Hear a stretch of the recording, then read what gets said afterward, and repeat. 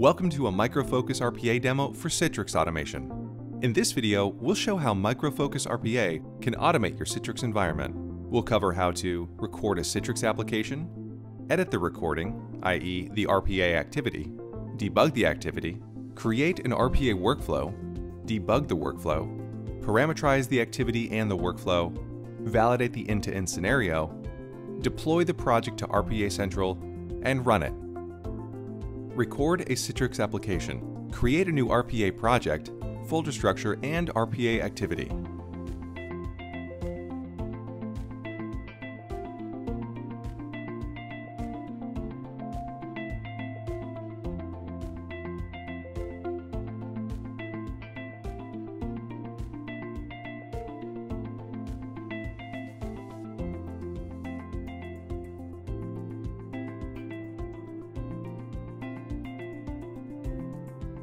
Next, launch the Activity Designer to begin recording in advanced mode.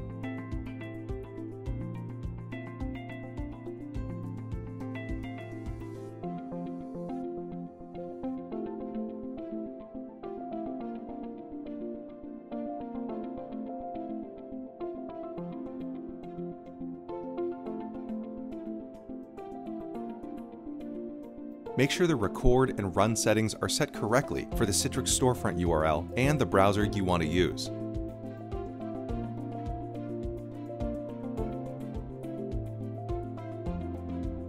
First, record the login process in Citrix storefront and select the Citrix app.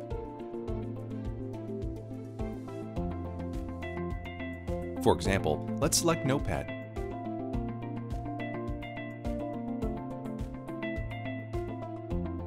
Switch to Insight recording mode. When interacting with applications through Citrix, the RPA robot will see bitmaps of the remote application or desktop.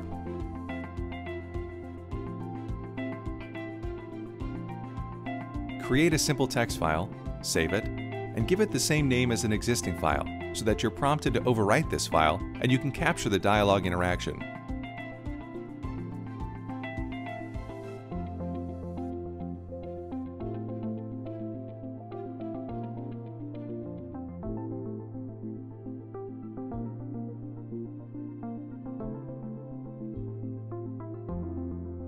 Finally, record the exit step.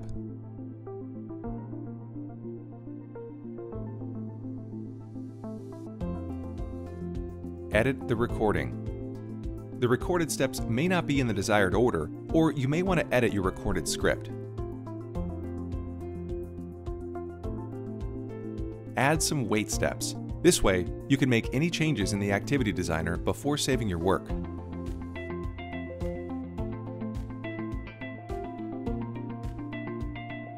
Once you click the Save button in Activity Designer, the RPA activity will be immediately synchronized with the Workflow Designer.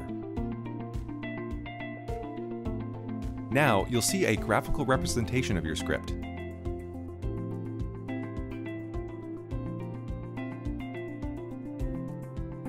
Debug the RPA activity in Activity Designer. Now that the RPA recording or activity is complete, validate it to make sure it's running correctly. Log out of the current Citrix storefront session and close your browser window. Click the Run button. Activity Designer runs all steps in the RPA activity and gives you a detailed report.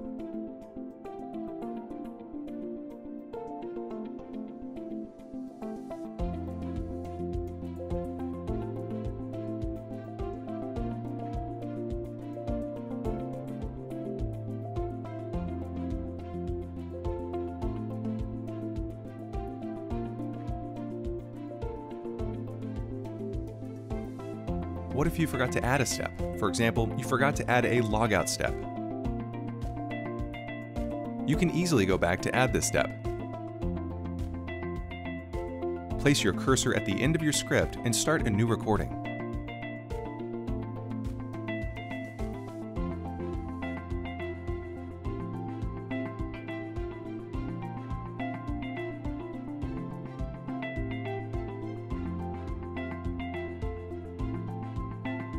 Done. Save and close Activity Designer.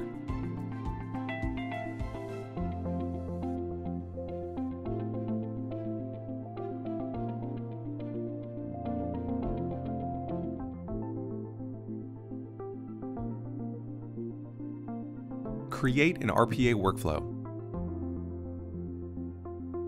Right-click on the folder name, select Add Flow, and give your flow a name.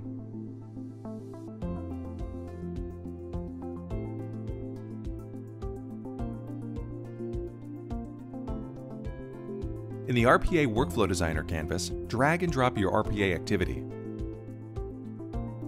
Connect it to the success step. Your workflow is ready to run.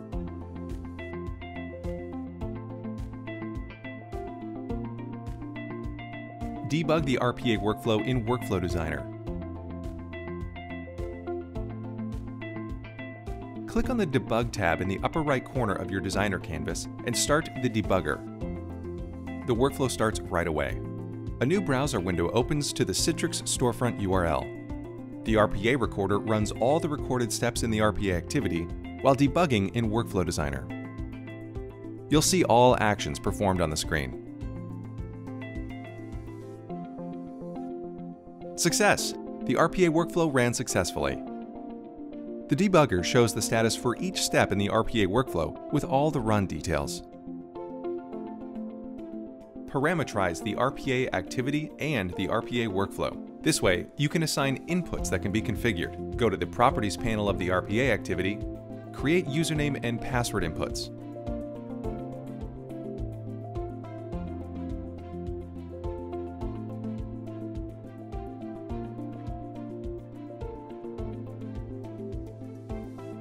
Now, assign these inputs in the RPA activity steps. Assigning inputs overrides the values captured during the initial recording.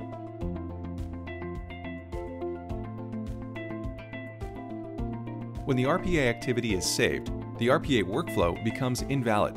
This is because values must be assigned to the inputs you just created. Since these values are sensitive and related to the runtime configuration of the RPA workflow, use System Properties to store and reference them. Create a new System Properties file.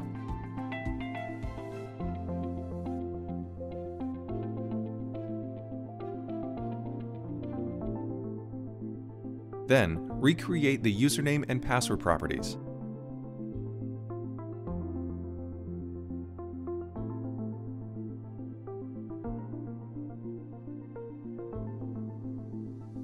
Make sure to mark the password as sensitive.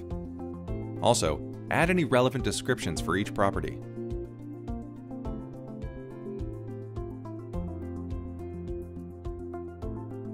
To test the RPA workflow, assign temporary values. To avoid data exposure, don't keep any sensitive information in your system properties.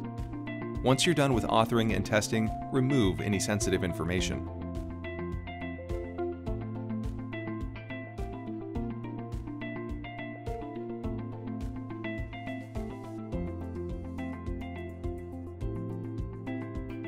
Now, you're ready to reference the system properties keys in your RPA activity inputs.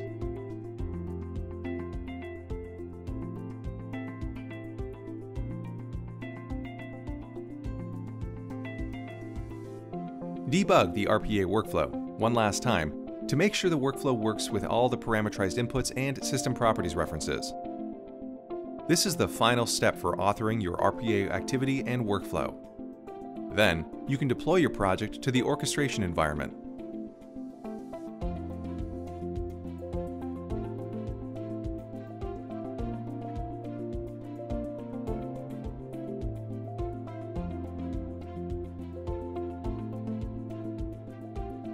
The run was successful. Time to deploy. Deploy your RPA project to RPA Central. Select your project, click on the Create Content Pack button, select the Deploy as Content Pack to RPA Central option. Enter the RPA Central URL, username, and password. It's also a good idea to change the Content Pack version if you've already deployed a version of the same Content Pack, just to keep track of your versions. After the project is deployed, switch to RPA Central and check your newly deployed Content Pack. Run the RPA workflow in RPA Central. First, Configure the Citrix credentials in the project's system properties. This time, you only need to specify a password, which was left blank before you deployed your project. You can also override the username if you need to. Plus, you can choose what roles have access to view and run system properties. Now, start the RPA workflow. Navigate to the Run Management tab. Select the Flow Launcher panel. Select the RPA Workflow and click Run.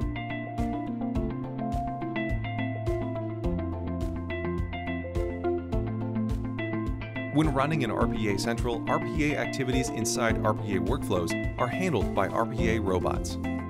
You can have multiple RPA robots to scale your workflow capacity. Your workflows can run at the same time, concurrently. Check the status of your runs in Run Explorer. Here, you can see a detailed report of all the steps inside your RPA workflows.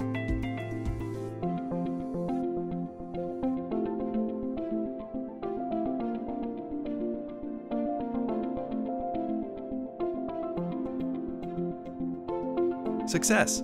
Your RPA workflow for Citrix automation is ready. Thanks for watching.